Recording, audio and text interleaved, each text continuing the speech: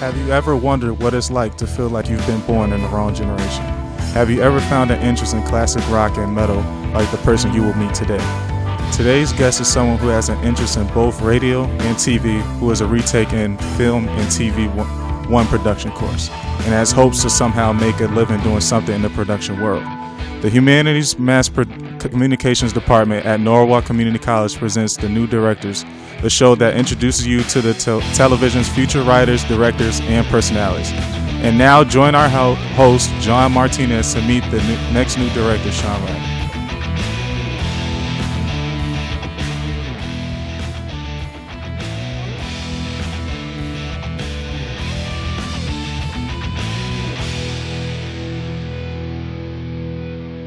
Thank you for joining us for today's edition of The New Directors. All the people involved with this program are students in the television production course and are directing, switching, controlling audio, operating cameras, and acting as talent for the first time today. The guests you will meet on this show are students who, when not on camera, are behind the scenes working hard to bring this program to you with as few mistakes as possible. Each student has written and directed 4 different productions. This program will give them a chance to talk about themselves and the productions they've created, and give you the chance to get to know them and enjoy some of the work they've done during the semester. Our guest today is someone who enjoys listening to classic rock and metal, and has a very big interest in going to as many shows as he can yearly.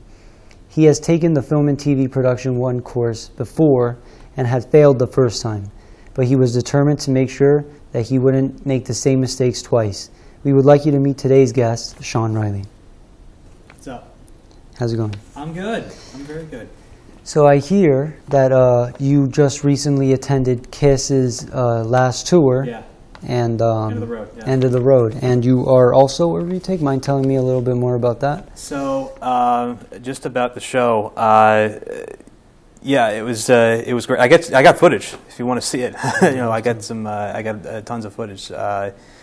But well, not tons, but I got enough. But yeah, it was a great show.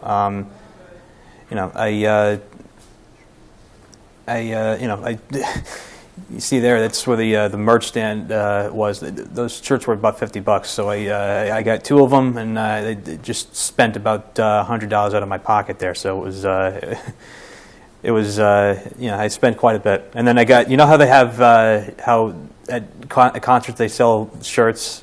Those guys outside, they sell the shirts for like $10 or something. Yeah. So I ended up spending another $20 on a shirt. So I spent about $120 on shirts, and I paid a friend for my ticket. Although she said I didn't have to pay for the ticket, so it went to the drinks over at the Triple Crown, which is right down the way from the garden. Yeah, I got a lot of the experience there. You can see that right there that they get not really an impersonator, but anytime that you go to a KISS show, it's a whole different environment. You find people that are dressed up who they go as their favorite member. So it's tons of fun, and very loud. Unfortunately, though, it wasn't loud in that. You see that shot right there? Yes. So you can't really see that, although it's a great shot. Right above that, if you've ever been inside Madison Square Garden, they have the Chase bridges. So I was second row to the top, and it did help with the pop from the pyro, but unfortunately. It blocks some of the sound, and yeah, it was it was kind of a drag sitting over there. But I got my shirt. I got tons of another great memory from going to that show, and it was very special to me because that was the place I saw KISS for the very first time 10 years ago. It was almost kind of like in that section a little bit, but not completely. But it was fun. To answer your other question, let me get rid of this.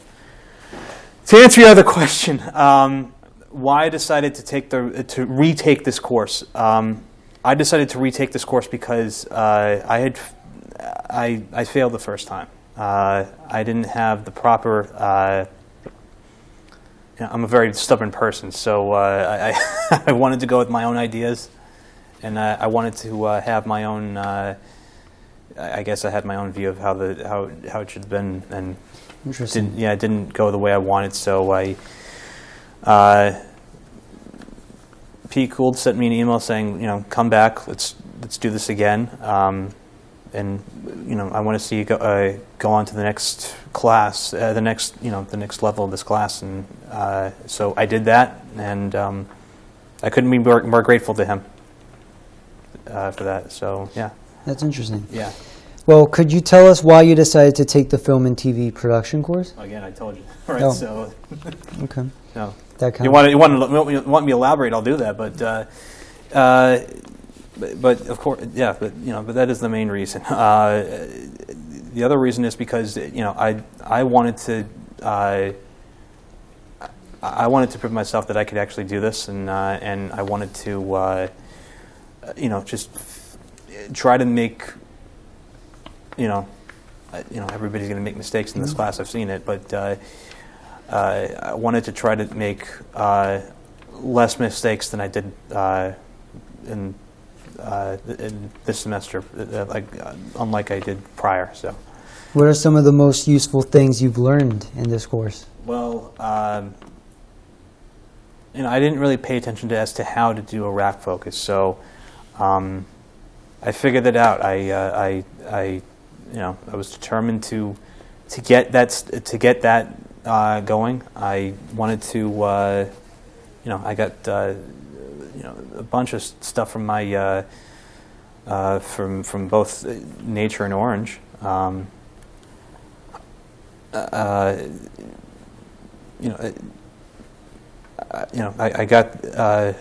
figured out how to do the continuous zoom properly, rack focus properly, lines of grace, emotional lines, all of that. I just properly figuring that stuff out is what I was determined to do this time around. Interesting. Yeah. Can you please tell us more about the Orange and Nature project you Yeah. created? So I really wanted to try this with two actors. Fortunately, something ended up falling out, which life happens, unfortunately. So I ended up actually asking my uncle Harold from Yonkers, New York. He took the time out of his day to come out on a Tuesday and do this with me at Todd's Point. There it is. It's a it was a murder mystery, right? So he's the cop. I'm the creepy killer, and there he is. And as you saw, I completely dismembered an orange. And what's funny about that in that shot? Actually, the whole thing there. I was thinking about maybe putting the orange, not the orange, the apple on the ground. But continuity, I think it's called. It wouldn't have made any sense to move the body, so we decided to keep it on the table back there. And so I I had to make it look interesting. So any Law and Order thing, you see that they're taking notes and everything, and unfortunately, you don't have a team of CSI guys. So he ended up taking the the shots. This one's my Nature. This was very. I was very happy with this one as well. As I've said before, this is one of the shots I had talked about, the rack focus. I was determined to try to. I never figured this out, so I was determined to try to figure that out. So I got the two shots that were needed for this. That was in my backyard. And then this is the continuous zoom right in my front yard, and I did that just right to a tree to the right side of my house. The opposite direction, right from my front patio, and this one just right down the street. It was, again, I was very determined to make sure that I got everything done correctly, and I'm very happy of it. So, yeah. Good for you. Yeah. Out of those two projects, there must be one that you either really had a good time doing or one that really shows off your skills. You mind telling us more? Yeah, I was again for me. Anything you're not strong with is like facing a beast, and I was, the orange was the beast, so I was determined to get that one done, and I was really hoping to get this, this done the way that I thought it was actually supposed to be done. Funny thing about this shot here, so this shot in particular, you'll see in probably just a second here. The orange had. I wanted to express emotion, so the orange is a person. So I wanted to draw a face on it, kind of, and but because this is one of the first shots that I had, I didn't have a black Sharpie, so I had to use a silver one.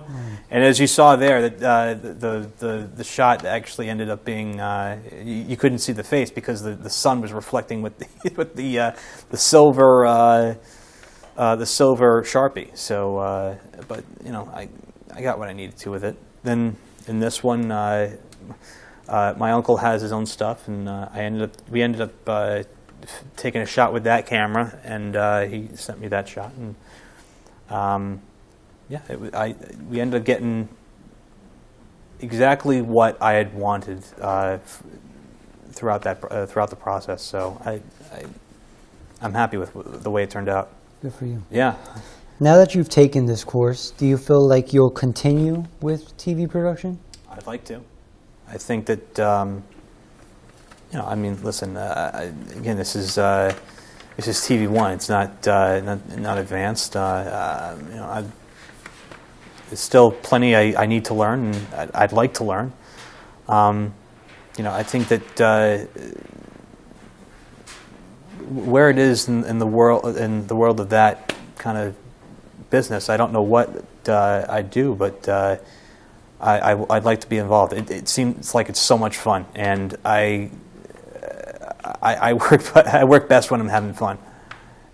As anybody should. I mean, work shouldn't be such a drag all the time. You should be able to enjoy what you're doing, and that's exactly what.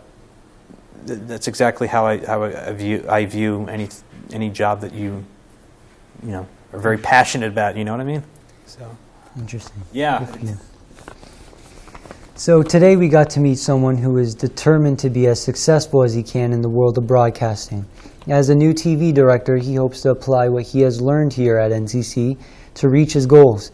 He also plans to use the new knowledge from TV 1 to make videos of his own. We would like to thank Sean Reilly for joining us today. We hoped you enjoyed meeting one of television's future directors, and we hope you will continue to join us each week to watch our progress. Thank you and have a great day.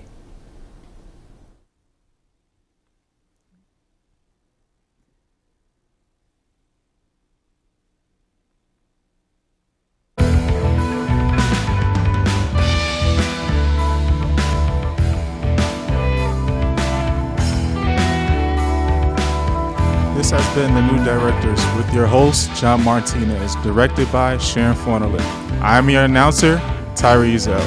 The New Directors is a Nora Community College student production.